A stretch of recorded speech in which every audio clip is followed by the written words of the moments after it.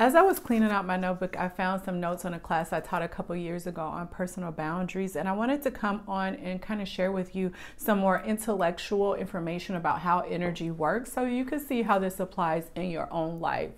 Oftentimes you may stay in situations and relationships that are negative or that are a little bit disempowering because you feel that as long as you're trying to be high vibe and trying to excel and be successful, that negative energy will not impact you. And I'm here to tell you that you are wrong. Consciously or subconsciously, it does impact you because this is how science works. If you are in a higher state of energy,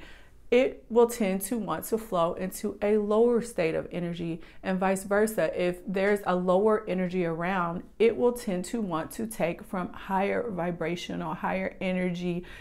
sources. So that means that if energy is always trying to find an equilibrium, you may find that your power, when you're alone, when you're in your own energy, your energy that is normally here on its own, while science is trying to find equilibrium, will lower itself. So what does that mean? That means that you have less power than you would have if you were in situations that were, say, more empowering, more aligned, more purposeful, etc., than staying in a situation where you settle, where you feel obligated, where you just go through the motions and stay in things because maybe you don't have the courage to do the things that you need to do, or maybe you don't know how to change the situation and the circumstances that you're in. So I wanted to share that with you because I know I've been there, and you may be there too, where you feel a little bit delusional, like you can stay in this bad relationship where your partner is not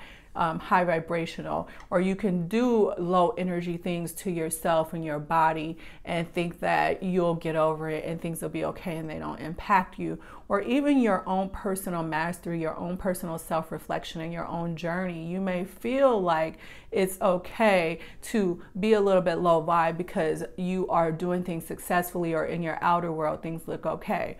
Anytime that there is not equal or matched energy, something or somebody is giving up something, and somebody or something is taking energy. And so you just have to ask yourself if that's something that you're willing to settle for in your own life. But I wanted to share that little tidbit with you, and you'll see that in part 2, I'm going to give you another little tidbit from this class that's a little bit similar, but I also want to teach you the intellect and the intuition, really the intellect behind some of the things that I teach around, again, these energetic issues and boundary issues and things like that. So I'll talk to you tomorrow. Think about this and see how this impacts your life, and see how it impacts your life in different areas of your life, and see where you can clean it up. And I will talk to you tomorrow.